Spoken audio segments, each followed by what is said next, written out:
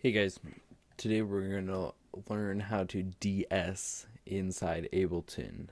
Um, there is probably a couple other ways that you could go about this, um, but this right here is total control and it is effective. It is a little work though, not too much work. So let's just jump in and get this started. First thing, what we're gonna want to do is figure out, obviously, if you're reaching for a de-esser or looking to de-ess, there is some sort of sibilance problem. So in this little snippet, there is a T and an S, and they're pretty dominant. So listen. About the samurai. Pretty dominant. A lot of people might just reach for an EQ when they don't have a de-esser,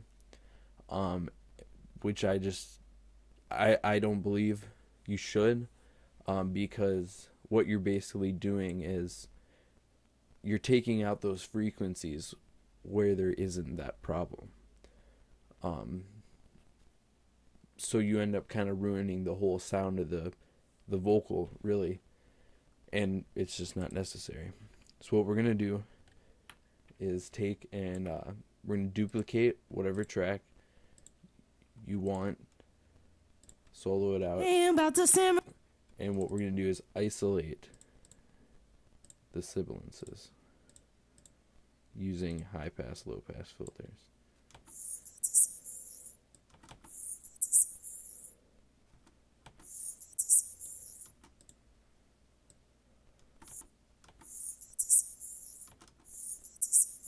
Alright, now we're going to take it one step farther, clean this up a little bit.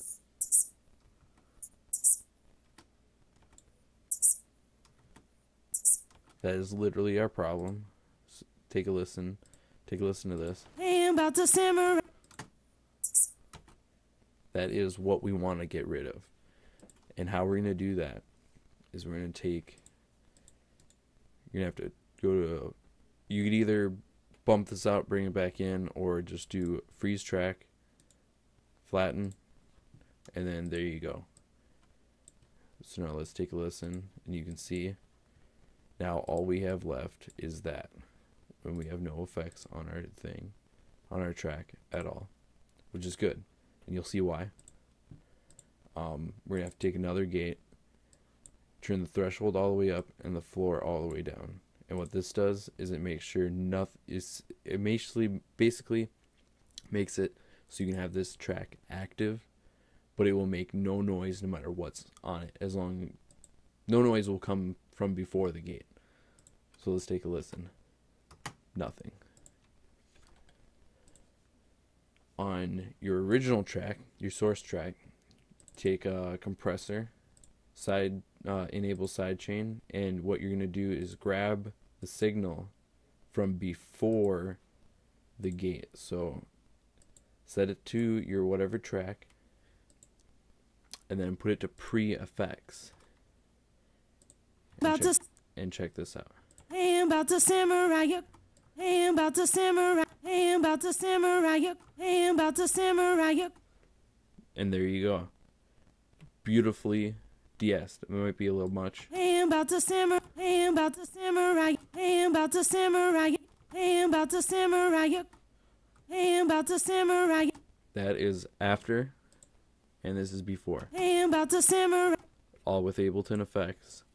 And this is for you guys that don't have third-party plugins and you want to find a really good way to de-ess. Alright. Also, I'll actually add this too. Before I end, I just thought about this. If you switch this to expansion mode, this makes you enables you to un-de-ess over de-essed vocals. Say you get them from whatever the source is, you didn't have control and it's already de-essed. Say like in it's for a remix contest or someone's featuring on a track, and or you're producing someone and they record it themselves and they want to mix their own vocals, whatever the situation is. Just switch it to expansion mode, and what this does is instead of ducking those sibilances out, it'll amplify them, so it'll kind of boost them and get them back out there. All right, this helped you in any way, or if you guys liked it, definitely like, subscribe, comment, share, whatever, and do all that great stuff. And have a great day.